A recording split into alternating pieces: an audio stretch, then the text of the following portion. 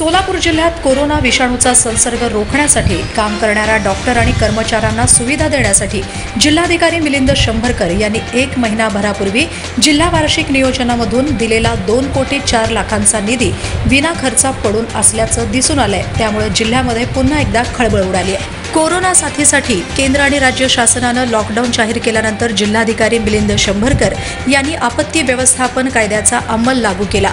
या सर्व यंत्रणांना कोरोना प्रतिबंधासाठी काम करण्यासाठी सूचना दिल्या।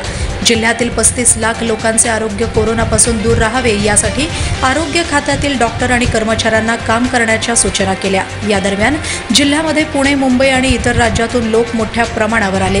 त्यामुळे अशा लोकांचे सर्वेक्षण आणि उपचार करण्यासाठी डॉक्टर व कर्मचाऱ्यांनी वारंवार सुरक्षा साहित्याची मागणी केली, पण जिल्हा आरोग्य कार्यालयातर्फे या साहित्याचा अत्यल्प प्रमाणात पुरवठा करण्यात आला। जिल्हाधिकारी शंभरकर यांनी 31 मार्च रोजी कर्मचाऱ्यांना साधनं देण्यासाठी 2,04,53,000 इतका निधी वर्ग केला, पण जिल्हा आरोग्य कार्यालय अद्याप साहित्य खरेदीच्या टेंडर प्रक्रियेतच अडकल्याचं दिसून येत आहे।